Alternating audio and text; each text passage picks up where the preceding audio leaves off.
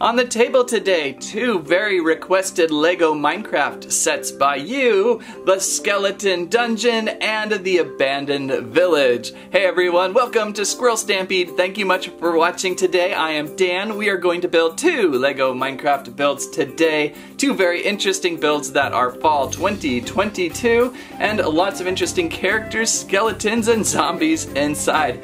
So let's not dawdle and get to these builds before we get hit by an arrow from a skeleton. Ow. Squirrel Stampede! Let's begin the build with LEGO Minecraft set number 21189, the Skeleton Dungeon. 364 pieces with minifigures, cave explorer, nice yellow suited splunker, with two skeletons, one with enchanted armor. Gots to say I always enjoy a good dungeon build. I think we've kind of seen this a few times in various arrangements. This one themed more after a Lush Cave. We have a skeleton spawner, that's fun, and hanging Spore Blossom. Gots to get one of those. Now, is that cat? I sure like listening to the music styles of cat. Inside the box, one set of instructions. Bag 1 of pieces. Bag 2 of pieces. And bag 3. Can't wait to see that Spore Blossom build. Agreed, Landry. Let's begin this build.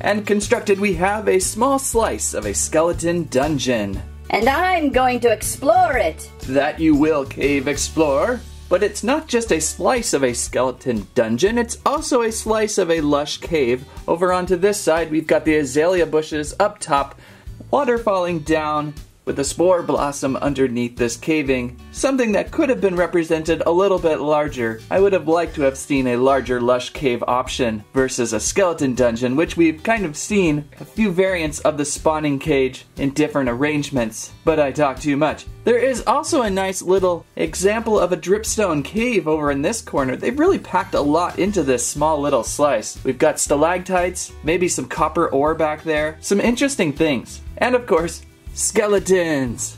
Hey, my name's Gronk. Oh, hi Gronk. And if you can peer away, over here we have a working skeleton spawner. By rotating this dial, you can see inside a little skeleton skull spin about inside ever so often. There it goes, right there, and continues on. Always fun to build the little spawner cages. So what else do we have with this cave? Gronk, she's in position. Pull the lever, Gronk. All right, I got this.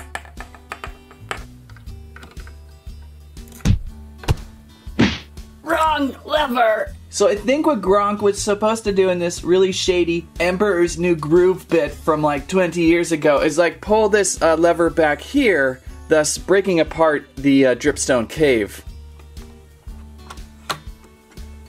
Huh. I may have constructed poorly though. Something's going on inside there. These blocks are supposed to slide out. What happened in here? This lever has been so catchy. Look at that. It's not even pulling in the stick. Oh my. Quick time of rebuild.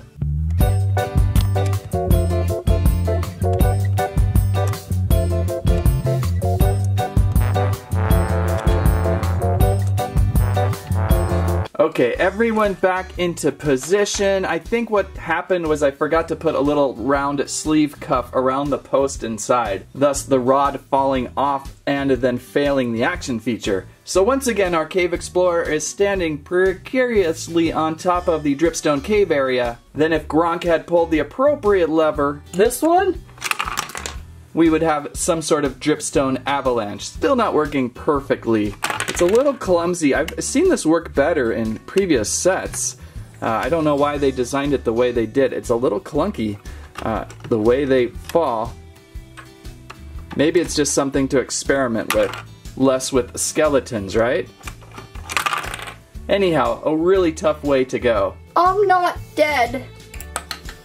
You really are a rough and tough caver, aren't you? Well, why don't you explore that back corner? Tell us what it's all about. Alright, now it may be just a little bit of child's play as I've worked caving all my life. You see, it's a simple revolving door wherein which... Whoops! Ow! Ow! Ah! Ah! My legs! Well, that didn't go well at all. Thought you were an experienced caver. Well, we've got this secret revolving door with an enchanted armor skeleton back there. I think it's supposed to kind of show the trick of a spawning skeleton. So like, you know, this is the skeleton spawner and then a skeleton appearing out of nowhere.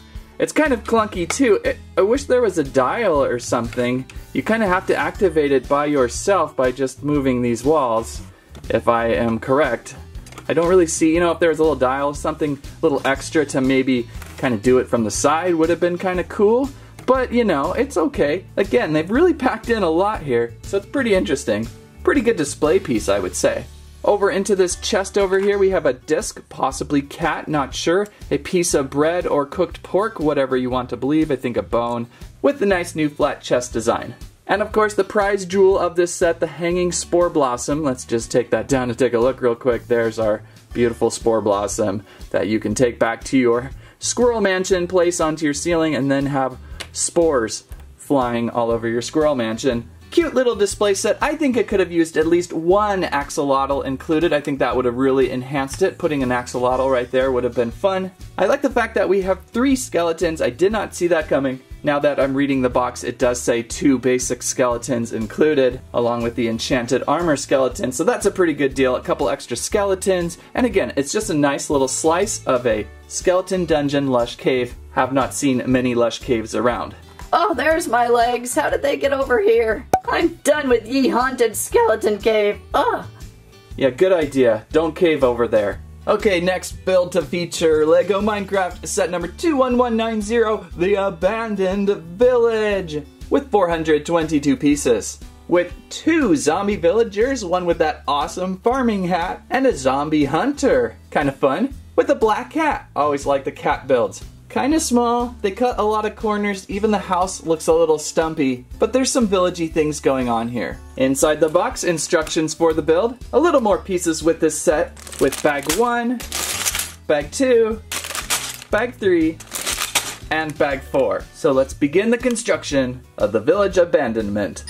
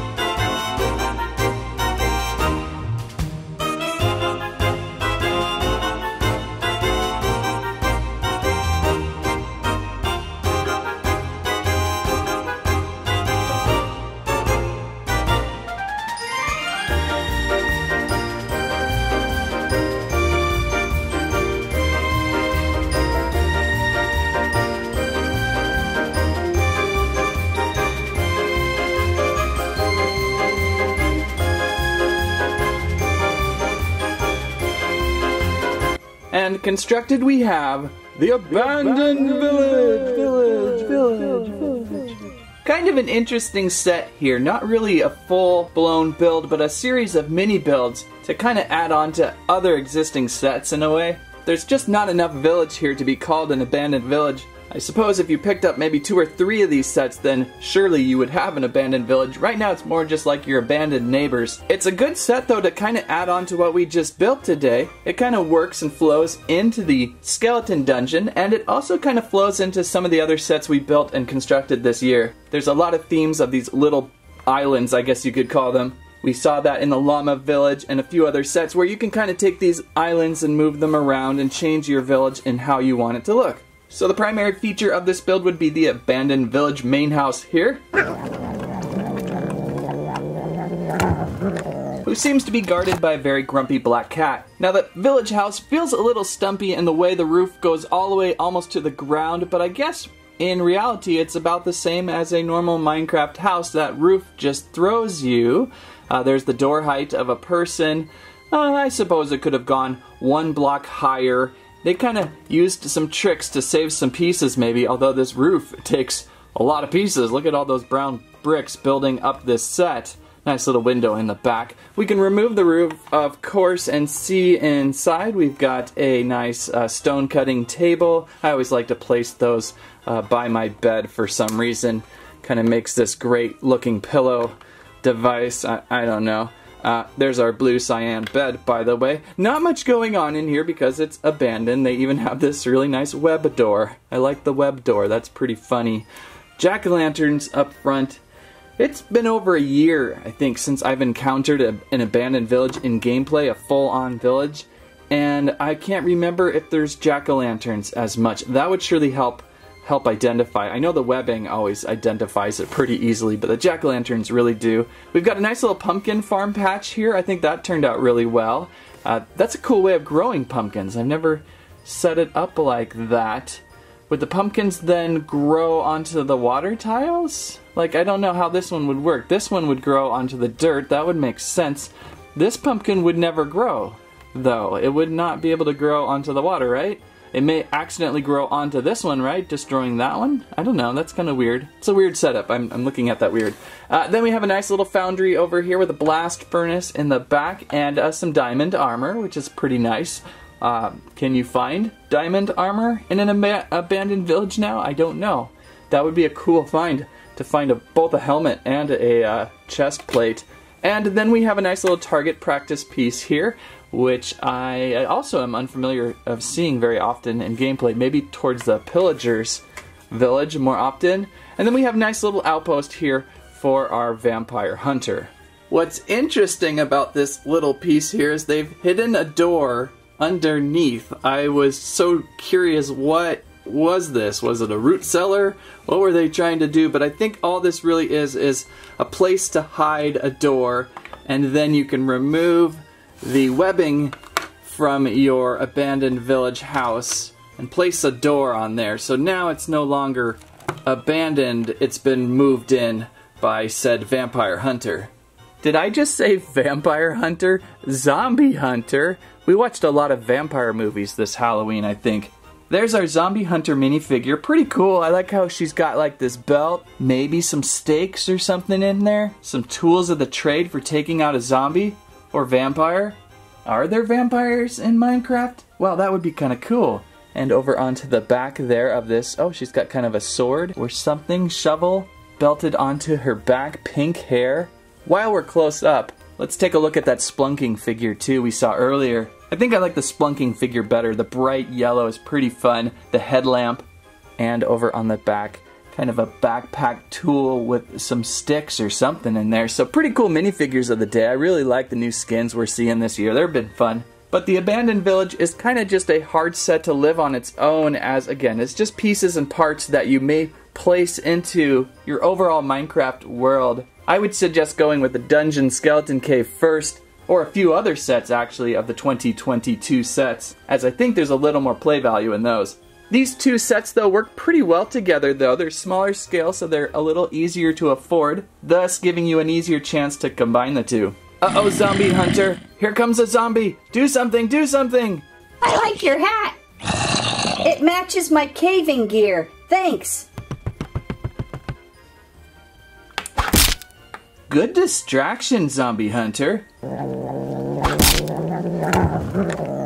Even better distraction, Human Hunting Cat. So I enjoyed these two builds. They are available 2022 here in the fall. What do you think about the Skeleton Dungeon and the Abandoned Village Lego Minecraft? Two very interesting mid-sized builds today. I think I like out of the two the best the Skeleton Dungeon. Just feels like a more complete, displayable, playable set, but the Abandoned Village is fun too. If you liked today's video, please give us a squake, a squirrelibe, squammet your favorite set. Thank you so much for watching today. That's what I have to say about that.